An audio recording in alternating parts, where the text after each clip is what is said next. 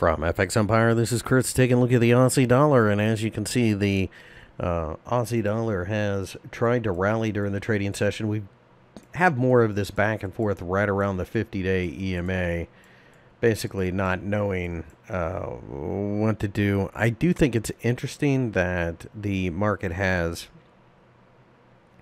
failed at this uptrend line to break out, and under normal circumstances that typically means you may see something like this, and I do think that's a very real possibility. Now, having said that, 70 is going to be very difficult to break down through, and I think if you are looking to buy the dollar, you're probably going to be better off buying it against other currencies like the euro or the pound.